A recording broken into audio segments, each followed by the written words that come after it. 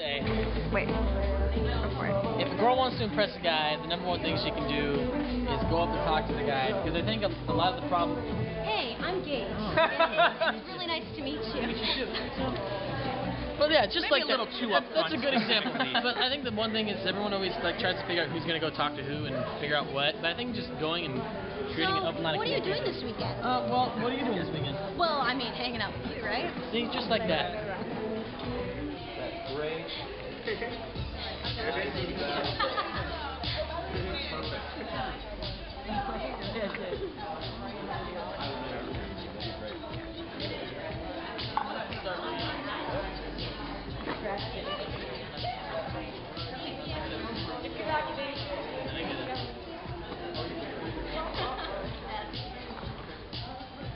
Exclusive over here after he's done. Nice, you guys.